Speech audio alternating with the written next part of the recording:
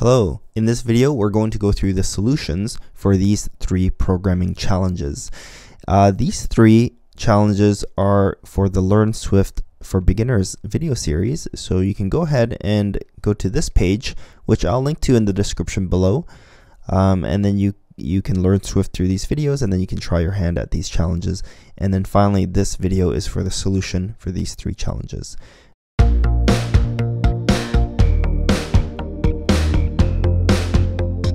Okay, so let's start with challenge number 1, the Lost Animal Challenge.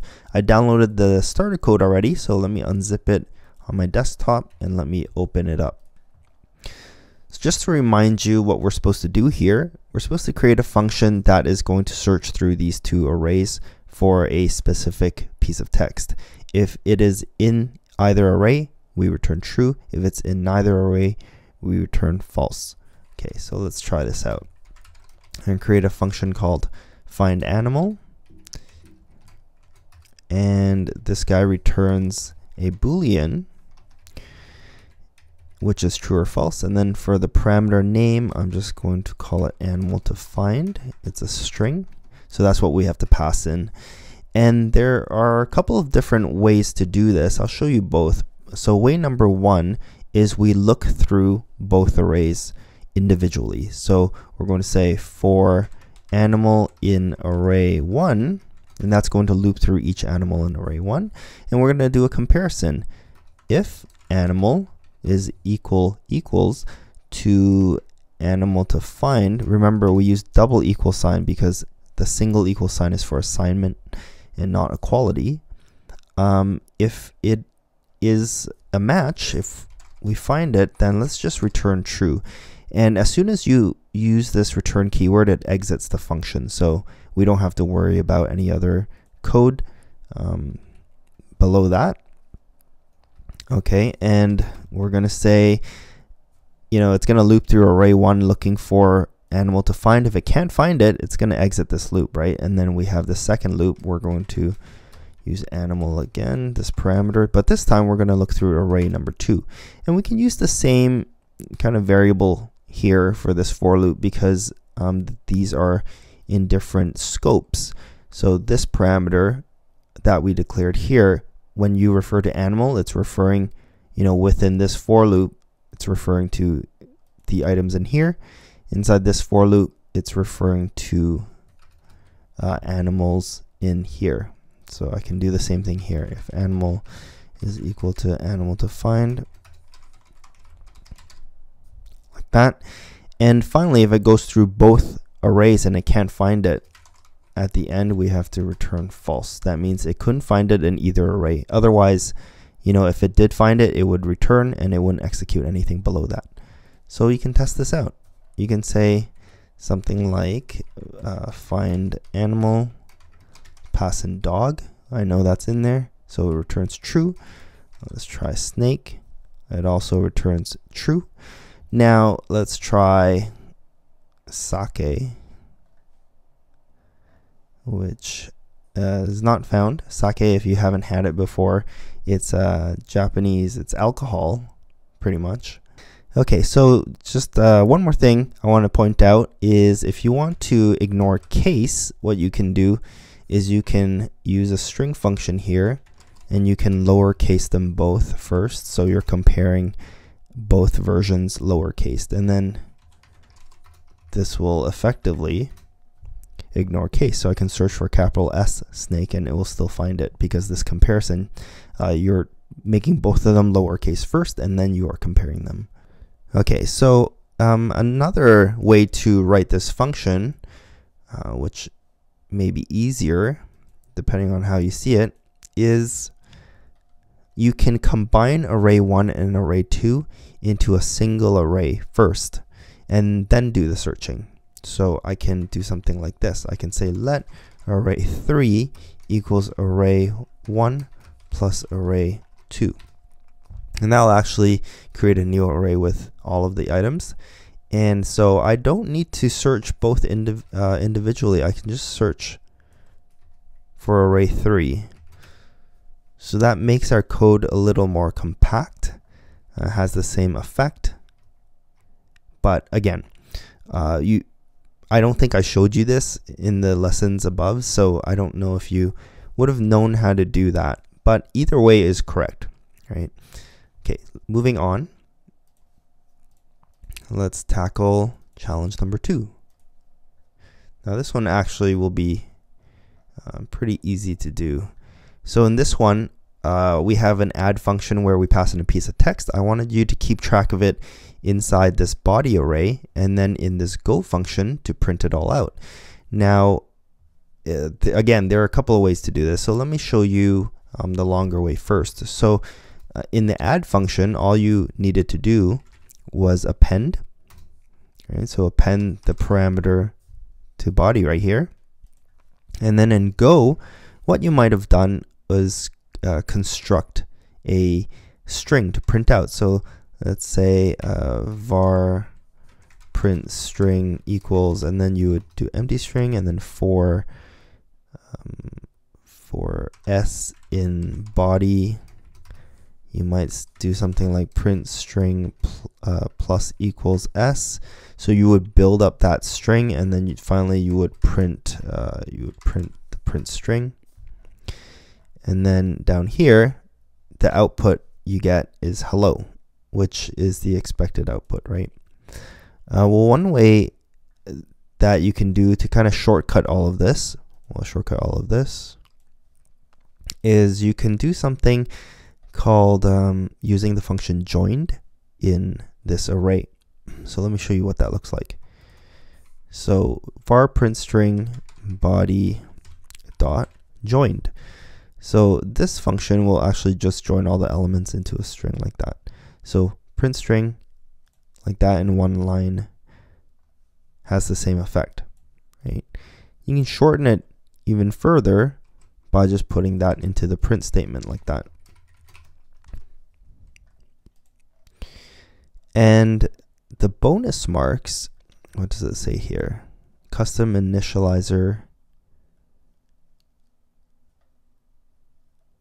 Okay, so this is just practice to create an init function. So init starting string.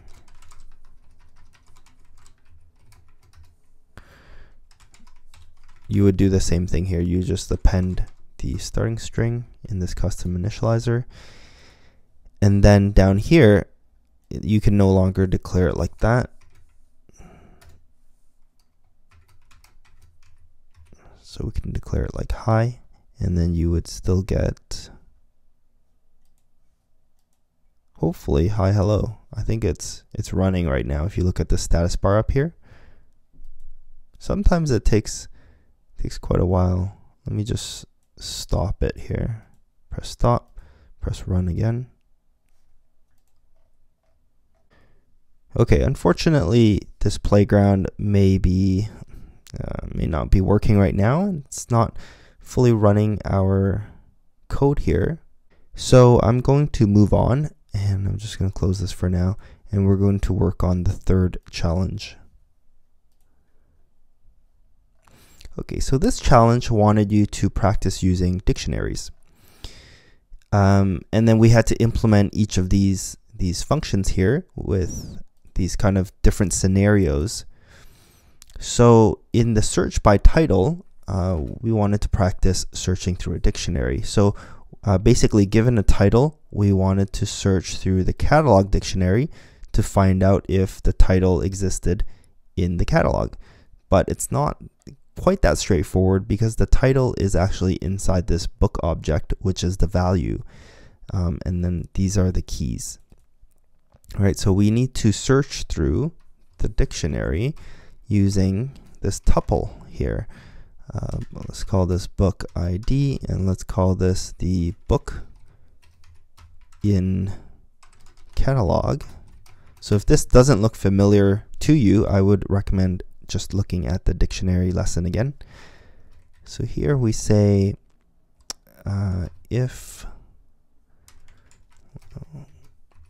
book dot title is equal to the title that's passed in, you would return, well, you wouldn't return anything yet because we have to check now that we found the book, check if it's available. And we have this other checked out books dictionary here. So we can pass in, I think this one is by ID, the book ID relating to the person. So if a person took out the book, we would have a key value pair that would be the book ID and the person who took it out. So all we need to do is check if checked out books, we pass in a book ID. We got it right here in this tuple up here. So if, sorry, this is a dictionary, so we use square brackets. And I basically want to see if this key exists in checked out books. I'm not sure what I was typing there. Checked out books, okay. Book ID.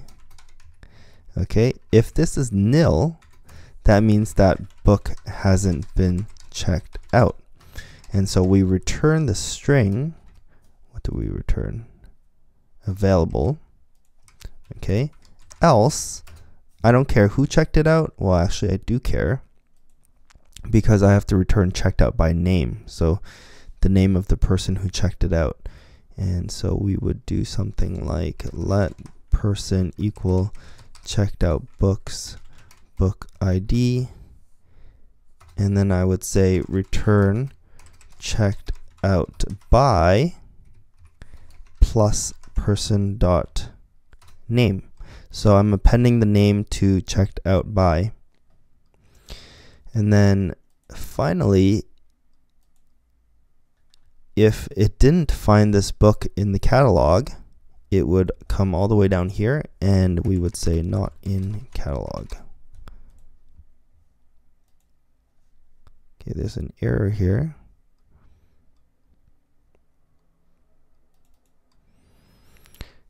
Okay, so right here, it's basically saying that this statement may not return a person object, but I know that it does because I just checked up here that it's if it's nil, it's going to come in here. If it's not nil, which means that there is a person, it's going to come in here. So because what gets returned from the dictionary is an optional, you know, and it could be nil.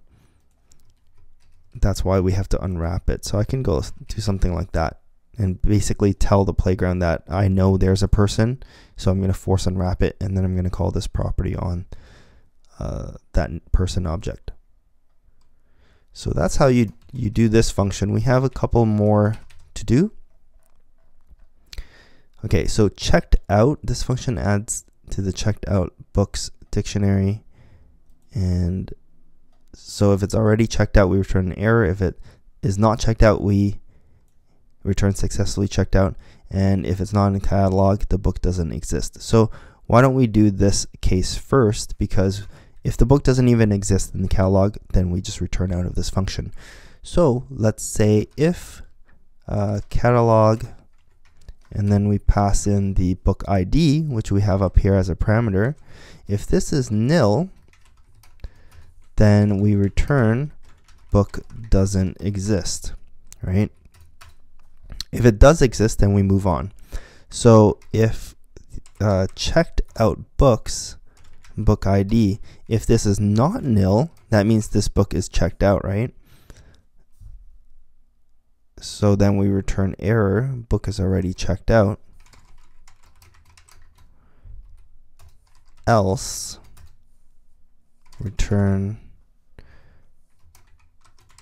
successfully checked out. But we don't just return the string, we actually have to add this key value pair to checked out books. So for book ID equals the person trying to check it out, which is up here. So these are the three cases. Either the book doesn't exist in the catalog, or if it does exist, then, you know, is it checked out, right? Because if it exists in the checked out books dictionary already, you know, it's not nil, then it's been checked out. If it is nil, then we add that person and the book ID, we add that key value pair into checked out books, and then we return successfully checked out. Here we don't really need this one, and it's not going to complain because it's, you know, we have this if else statement. It's either going to return this one or this one. So this function Xcode, it knows that it will definitely return a string, so it's not going to complain.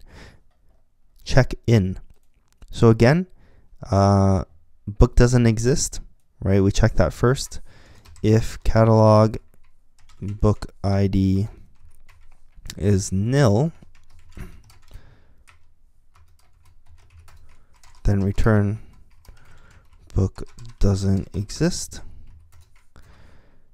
Now we say if checked out books, they can't check in a book that hasn't been checked out. So let's check for this book ID.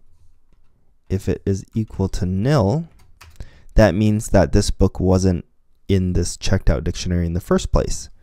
Then we return this error. Copy, paste. Else, if it does exist in there, then we simply get rid of it.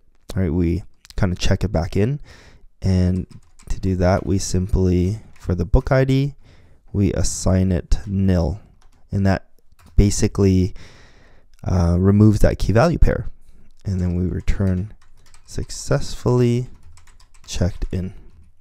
Okay, and again, we don't need this return statement at the end because either it's going to return this one or return this one for this else, if else branch. So that's basically it. And again, my playground doesn't seem to be running. So what I'm going to do, I'm going to close it. Let's just try to restart Xcode here. Sometimes that will do the trick. Let me launch this playground again. And hopefully it runs this time. Launching simulator. I'm glad to see that status bar message change. So hopefully we're going to see something in the output soon. Alright, so now we are in business. So let's check this out here. Just expected output is available. The next one is successfully checked out. Next one is checked out by Curious George. Next one is book is already checked out. Next one is can't check in a book because it hasn't been checked out. And then successfully checked in, and then successfully checked out. So all of our output here matches the expected output after all of these statements, and we can consider this done. So hopefully you're able to learn from these challenges. Please give me some feedback on what you liked and what you didn't like and how I can improve them for the future, because I do plan on doing more challenges. I think it's a fun and interactive thing to do, and next time I think I'll try to give out some prizes if we can manage that. And even if you've watched this video already, I still suggest that you give it a try, because you know, try and do it from memory, because it'll still help you practice your finger memory in learning keywords and the syntax and stuff like that without having to memorize any keywords. And then be sure to let me know and I'll add you to the wall of fame. If you want to download these playgrounds with the solutions, just look in the link below this video or in the description if you're watching on YouTube, and then you can download them from there. So thanks for watching, and I'll see you in the next video. Bye for now.